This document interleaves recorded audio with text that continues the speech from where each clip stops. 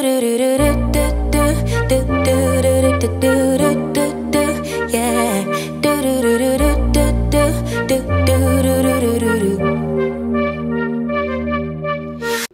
what have we been up to this summer? We went back to Atlanta to see family and friends. We started an Airbnb. I locked my hair. We celebrated Amari's birthday, ate cupcakes. And now we are moving into our new home in Cabrera, la República Dominicana. Yes, it is. Right there. Back to recording our whole lives. Recording our lives.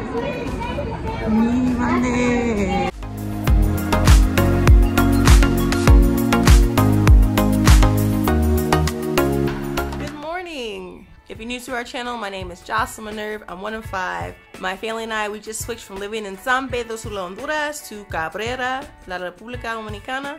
You speak English? Cabrera, Dominican Republic. And today is technically day 2. It's all blurred, y'all, because it was like we were up all the entire night before on a Thursday packing everything. Woke up Friday morning at 5. Got to the airport, had to go through customs, and then it was a like 3-hour drive here. It's usually 2.5 hours from the airport, but 3 hours from Santo Domingo because it was raining. Until finally today's the day that I was like, let's take you on a tour of what we know so far. Also, be ashamed not to show off this new dress that I got because it has pockets. No, I really love this dress. In typical fashion, our entire room is a mess, and we've lived here for exactly 2 days.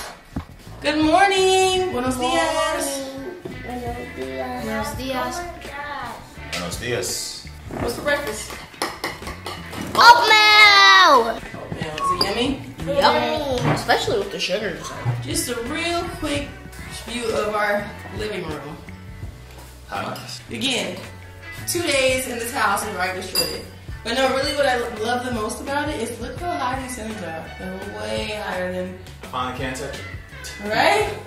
I can touch every other ceiling easily. That's why my daddy, I could reach the sky. No, actually, I could reach. No, mommy could reach it. No, me! Okay. No, only front, daddy. Oatmeal! Oh, it doesn't look that bad, baby.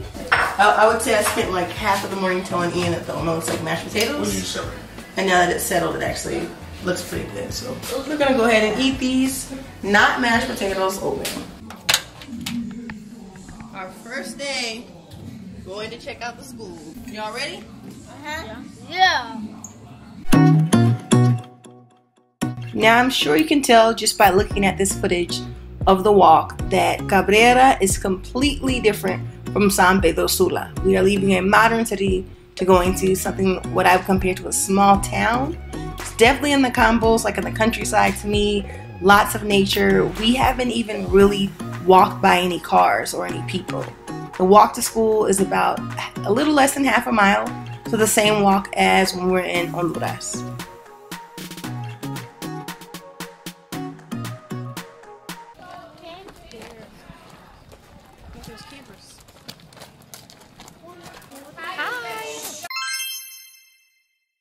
How are you? Hello. Nice to meet you. What's your name? What's your name? What's your name? Monty. Nice to meet you guys. Okay. Monty.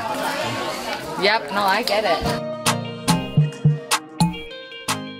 So after 10 minutes of my kids pretending to be shy, Shannon gave us a tour of the camp and the school because we would be working as camp counselors for the next session coming up. We're here, day 1 for us at camp. These kids here just having a good time, having fun at camp. And I'm loving the vibe. It's beautiful. Can't wait to get acclimated and be a part of this community. So we're going to the Malecón, which is where we were yesterday. You guys remember what the Malecón was? Yeah. What's there? Exercising. We have exercising. Yeah. A playground and a beach, and we also got splashed the other day. It was so fun. Okay, so it's our second time there. Bye. Daddy decided to stay home because he was like, I really want to work on these dishes because the house is completely unorganized. And Monty said he was going to finish playing his Nintendo Switch, even though he only had 10 more minutes left for electronic time. Yeah.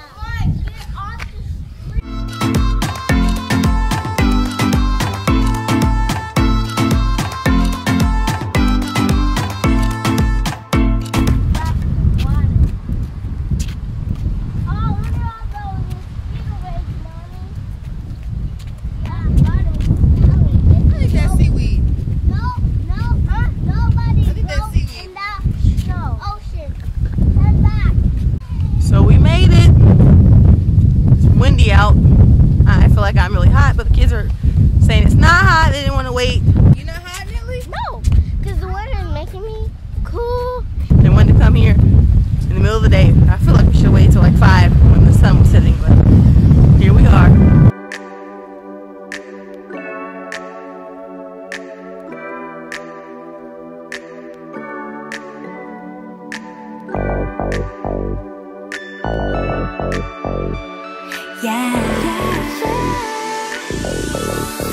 One step 달려와줘 like a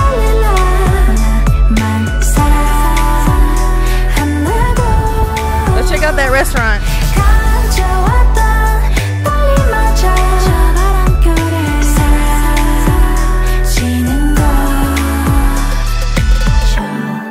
We just got up. We've been going to camp every week. Ian and I are camp counselors. Kids are campers. And Monty's doing his favorite thing that he does in the morning. His homework. I hate this. When your parents are teachers, you still get homework and schoolwork during the summertime. That's what kids, they have that gap where they forget everything and regress. But Monty won't regress and he loves us for it. No, I don't. Where's Batman? Come back here. Natalie, you want to show everybody our new family member is Dog. What's his name? Chip.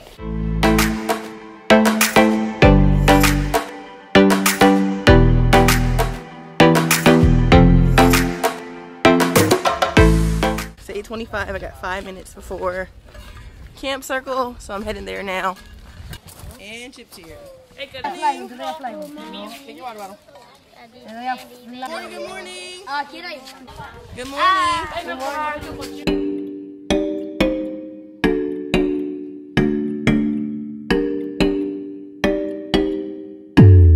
We're talking about what song to dance to today. So Ian is teaching a dance class now. A few weeks ago there was a talent show that Ian performed on, and like all the kids were like, wow, we want to learn how to dance, and the parents were really excited. So now he teaches dance classes. I told him to do a song that the kids know, and he loves that song by Daddy Yankee, Con Calma. Daddy Yankee. Con Calma. What song are you thinking of doing? Oh, spoilers. It's either gonna be You're a Jerk or I know. That.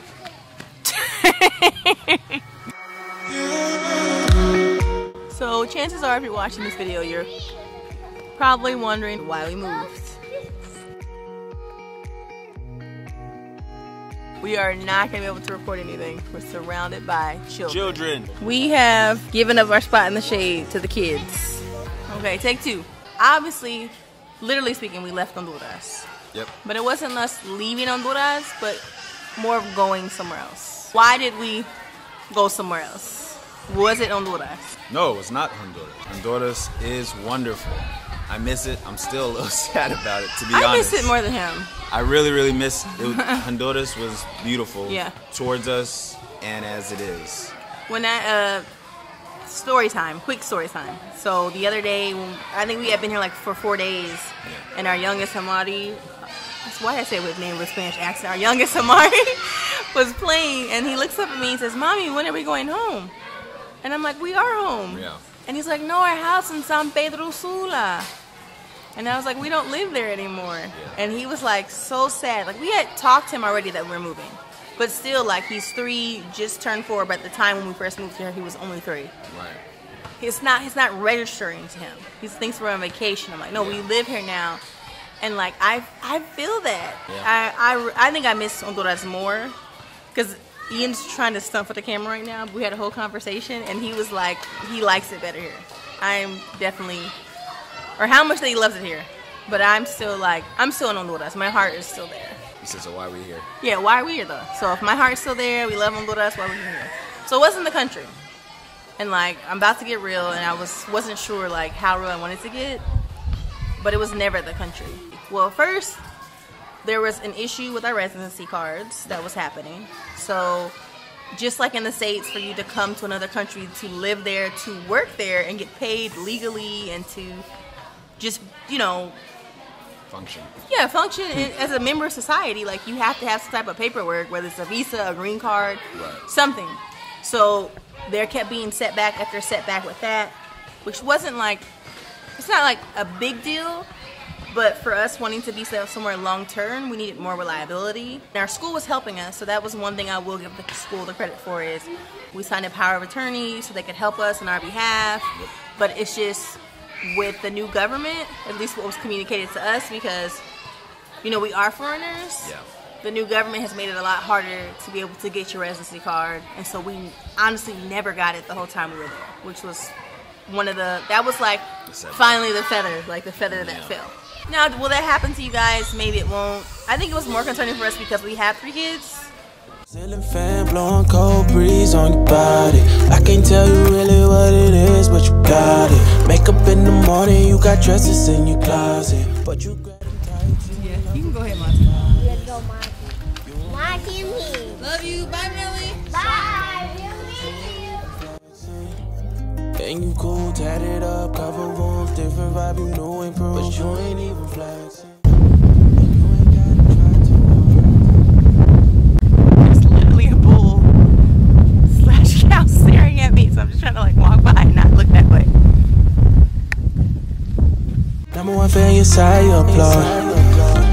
Got me think about inside the most. Words cut deep, it's like a sword.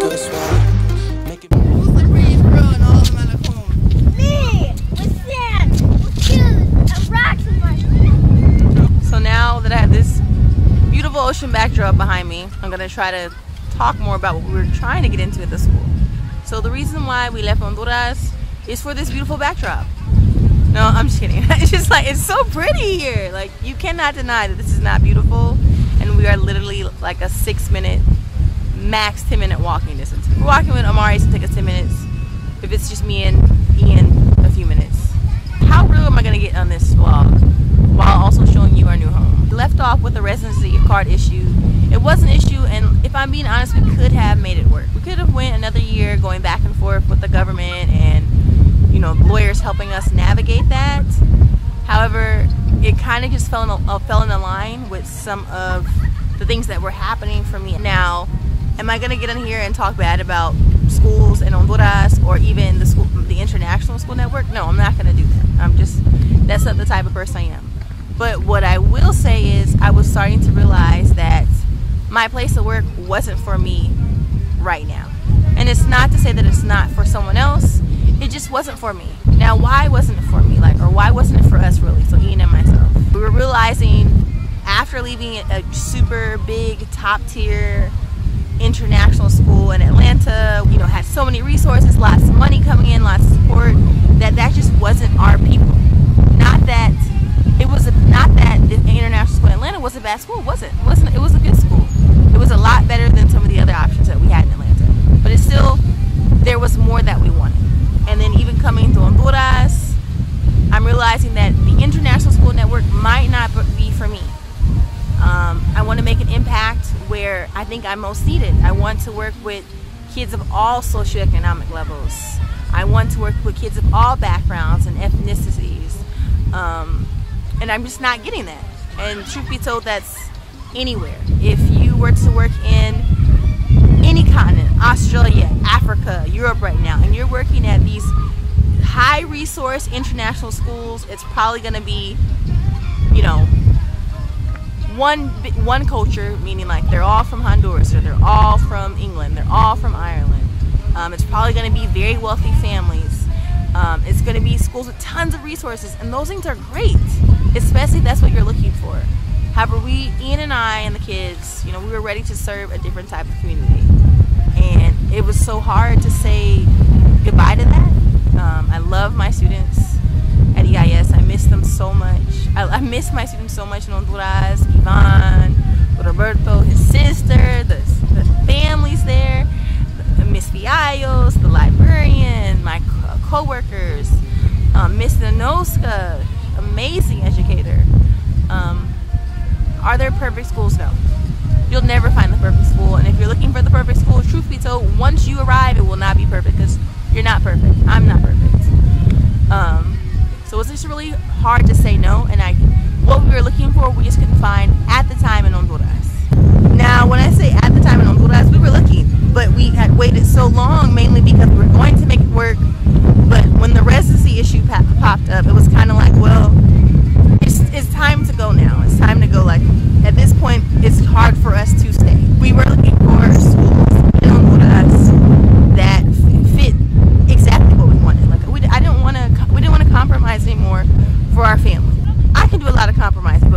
own children, it's like I want them to be around diversity. And diversity isn't just about race. I know my channel is all about Black Americans abroad, and I speak a lot to that specific group because that's what I am, a Black American woman, period. But diversity it's not just skin color, it's not just race. Oh, Natalie, go!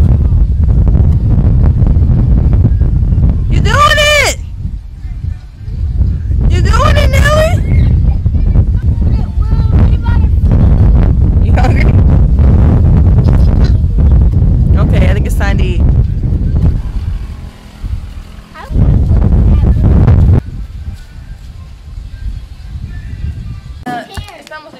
What do you think about La República Dominicana so far?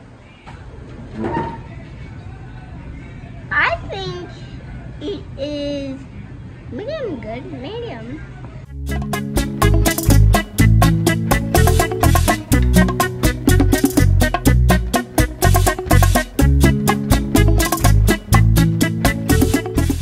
Being here in Cabrera, I think it really meshed well with something me and my wife wanted to explore. Small town on a beautiful island and with a diverse socio-economic group of people. It's not your typical international school. Who remembers what we're doing tomorrow? Stop.